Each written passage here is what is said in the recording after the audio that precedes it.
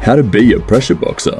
If you're facing a boxer, then you need to be able to catch him without expending too much energy.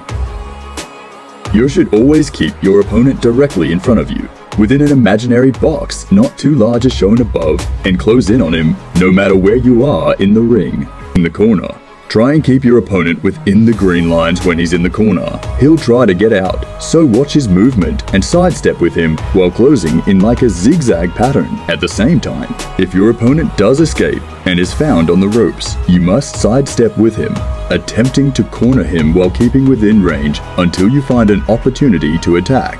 If your opponent tries to get out the corner, then throw a hook in the direction that he's moving to so that he's moving into your punch. Your aim is to trap him on the ropes or in the corner. If you stick to this method, then you will make life hell for him, even if he has quicker feet than you.